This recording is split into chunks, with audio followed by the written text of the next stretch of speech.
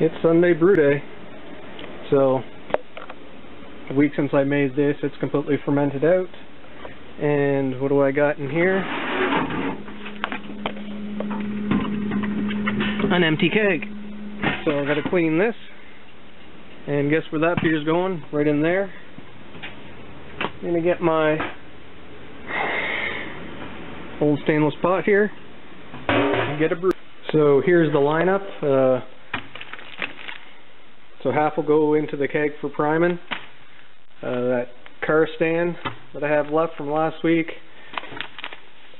some grains in a bag, and 3, 6, 9 pounds of LME to make this a strong beer. So I'm gonna get. So the water's in the pot. No gas on yet. And add the grains into my big hop strainer again.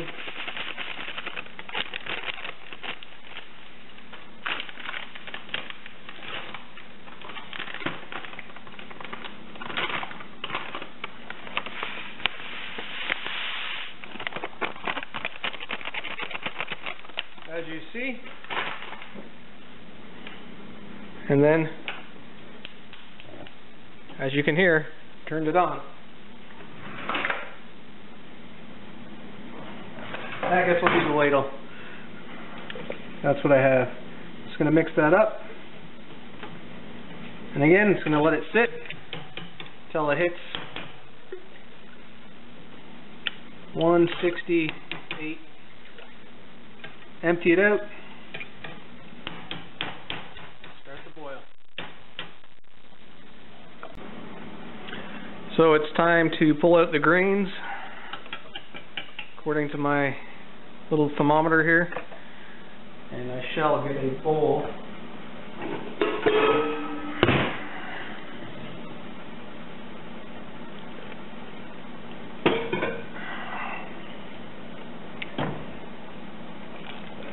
Let that stuff drain out.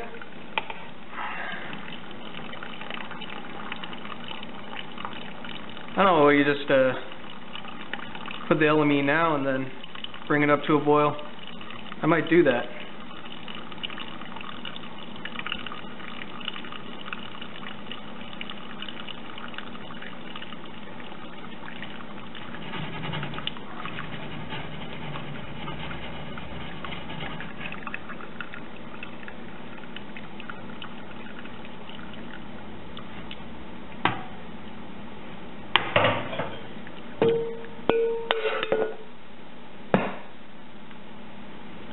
So let's see. Okay, so without gas is off, it's close enough to a boil for me.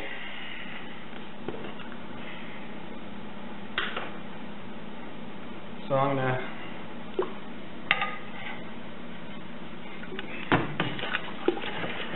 stir in this LME, and I'm sure speed this up.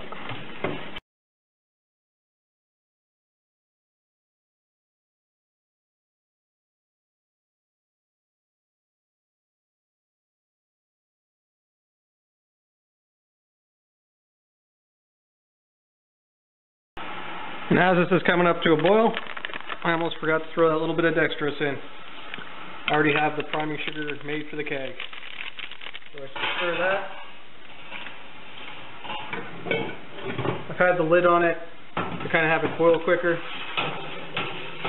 And I haven't decided what hops I'm putting in yet, but I'm sure I'll use some of my homegrown Holotar because I have so much just to bitter it. And then I might just hop the crap out of this beer. Why not? It's the only way to make an extract beer really taste good. Till the first hopping. As you can see, there's some hop action. I just opened that bag and wow, they smell good. Those are my homegrown Holotar hops that I've... Just to show you, this compressed so well in the vacuum sealer, it's like a giant hop plug. This is 3 ounces, so I'm not putting all this in, but I'll put about half. So I'm putting in my hop strainer. It's almost at a boil. And I'm going to go throw in my hops.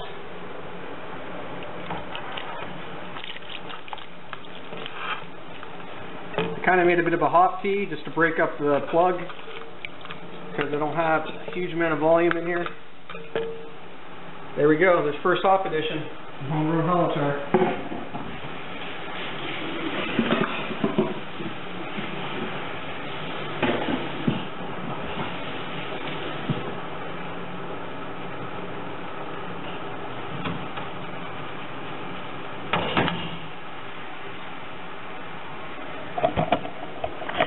You can see they're in there. I'm calling that a boil and calling it a 35-minute boil. And I think I'm going to be throwing in the rest of that Holotar homegrown and then some Centennials at the end to make this a hoppy. And with 25 minutes in the boil, adding the rest of those Holotar hops.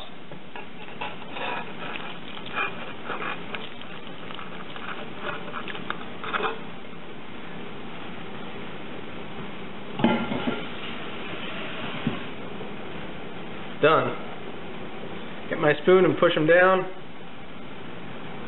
and they meet all that boiling wort.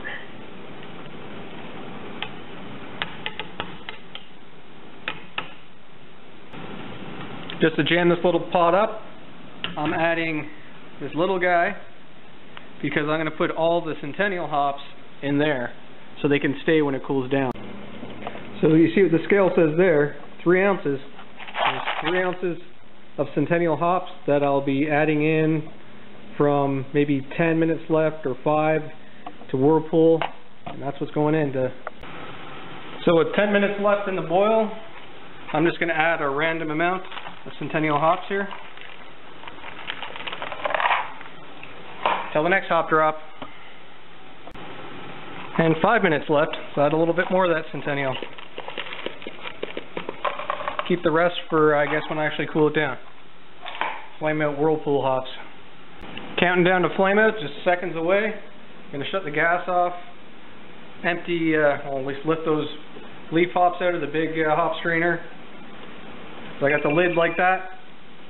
As you hear that, just to get sanitized from the steam, because we'll be covering it again. So I'm just going to pull this out and have it drain for a while. So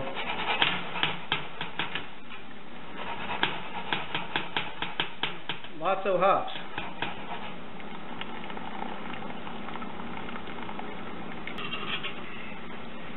Into the sink of cold water.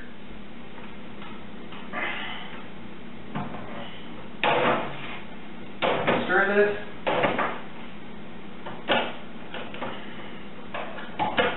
As I grab the camera, I guess. Good enough. So the last remaining amount of hops in there for the Whirlpool. Okay, make sure they all get saturated. Try and clean out that. Smells pretty good. Good enough. Now I will add my frozen water bottles.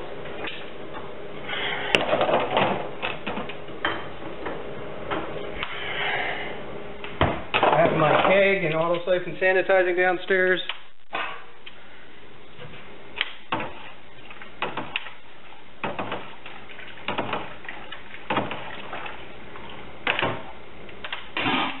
Keeping this covered. The keg down enough. I took out the hops there, and now this is going to go downstairs onto that yeast cake. So as you see there, that's the beer I just kegged, that Caribou Slobber-ish beer. And that's the one I kegged from before, the week before that. So it's probably carbonated. So here's the pot. There's my carboy.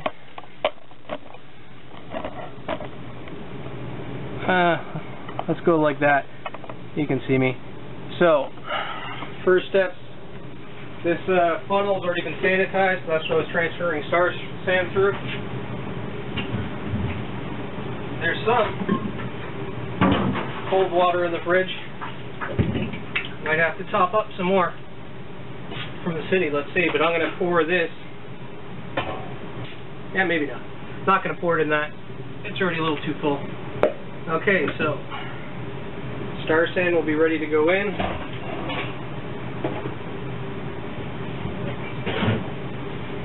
Sorry, there's a bit of Star Sand foam in the funnel, that's why. Here goes this.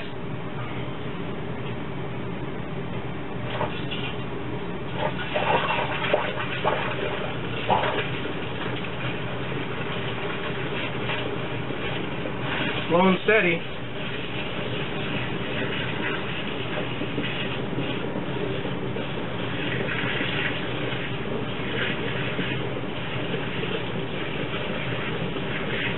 Centennial LME, this is going to be. Good name for it. The Hall-Sen LME is a holotar, but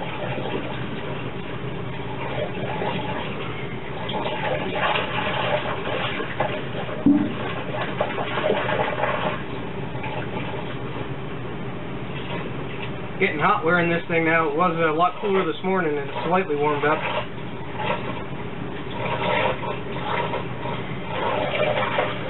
See if there's any scum. You know, I had all the hops pretty much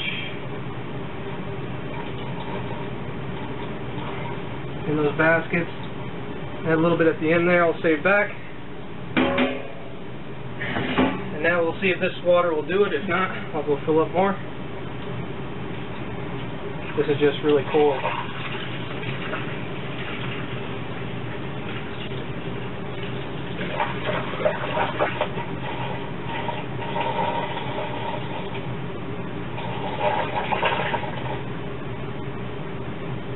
Oh, so close.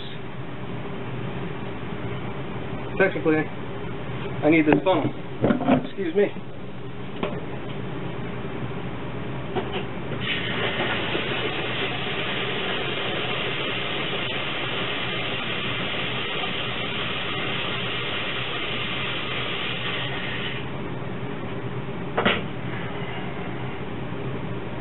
I do have a carbon filter on there, so it is taking all the chlorine out.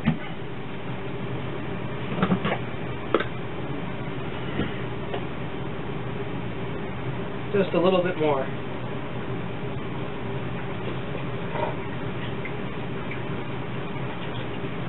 Now that should fill a keg.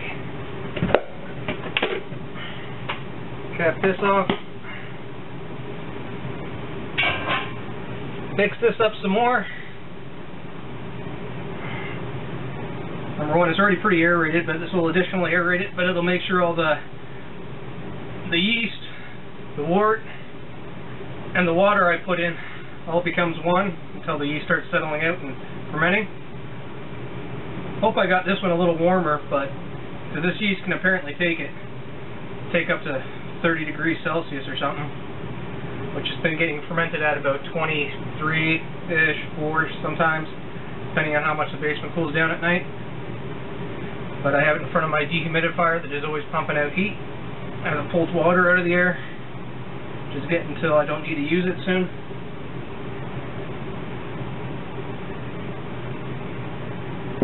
So I'll say that's mixed up. Put my airlock, has some Star Sand in it. Pick this bad boy up. Don't hit the camera.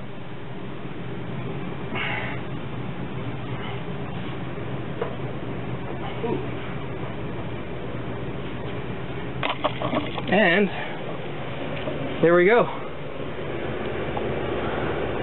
I can't see. I think we're on the higher end here, but I'll see how long it takes to actually start fermenting. Like I said, this one is a bit warmer than before, so it's 3:21 now. I'll check back. So with less than 20 minutes since I brewed this, let's see that airlock. It's moving pretty quickly actually. So I'll give another quick update when the cryozone's a little higher or something like that.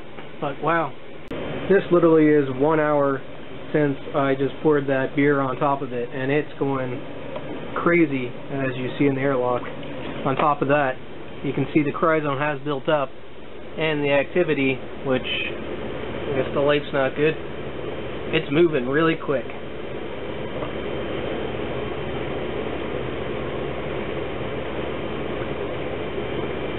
There you go. Much better view now. Look at that. That's craziness.